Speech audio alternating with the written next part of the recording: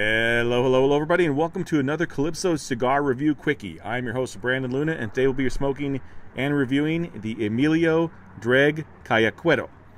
It is the new incarnation of the Draig. A couple of years back, they came out with the Draig K, and I was a big fan of it. It was the one that had the big pink dragon on the band. A lot of people were like, oh, it's a pink dragon, that's weird. But it was a very, very tasty smoke, and it aged really well, so I'm really looking forward to this. The one I got in this one is the 6x52 Toro. The wrapper on this is a Brazilian Arapiraca. Say that fast 5 times. The binder and filler are Nicaraguan. Cold draw on it is very woodsy with a little bit of spice, and the smell on the foot is all sweet. I'm looking really looking forward to this. I'm a big fan of the Draig K, and I hope this is going to be as good, if not better, than that cigar. Draig K was very dark, rich, Maduro-looking wrapper. This one's not, so it's going to be different, but I am looking forward to what Emilio is doing with this. Big fan of the other one. So I'm going to give it a light, and I'll let you know what I think after the first third. Alright, so I'm about to the end of the first third of the Draig, and I'm not going to say the other name again because it's too hard for me to say, and I'm going to get it wrong. But so far, it is a very nice flavor.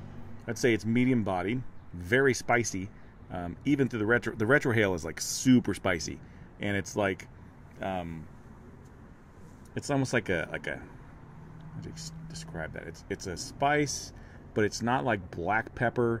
It's just like it's a light spice, more like a cayenne, I guess, or something like that.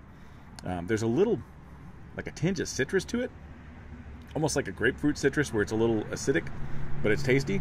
Very woodsy without the retrohale. If you're just smoking it, just mouth smoking it, it's very woodsy, very tobacco-y. It's got a good flavor to it. It's got a real good full flavor to it, even though it's a medium-bodied smoke. So far, so tasty. And the burn's a little on the wonky side, but I'm going to forgive that. It's a little bit windy outside, so I'm going to blame the wind on that. And I got a little split in the ash, but the ash has held on very nicely. I'm probably going to go ahead and ash it, though, because, well, it's not really cracking. I could probably let it go longer, but I don't want to wear it. So first third, I'm a fan. Looking forward to the second third. I think it's going to ramp up in the strength, but you never know. You can't tell, really, when it's the first time you smoke something. So I'll give you an update when I get into the end of the second third. All right, so I'm into the second third of the Emilio Draig Cayuquero, and tasty. It's definitely gotten stronger at this point. There's definitely more strength to it in the second third. Taste has shifted a little bit, but not a whole lot. It's gotten very strong. I say very strong. It's teetering on medium body to full. It's definitely got a lot of tobacco flavor to it, and there's some leather joining the party at this point. Very tasty. So far, I think I may like the profile of the Draig K a little more, just because that was so interesting and odd and different, and this one's more, I guess, normal, but it's still very tasty. I would definitely smoke it again for sure. A lot of great smoke coming out of it too. It's got a really thick, white, plumy smoke, which is always nice when you're smoking a cigar. You want that thick, plumy smoke.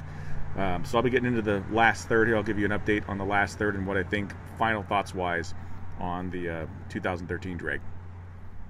All right, so I'm at the last third of the Emilio Draig, whatever it's called.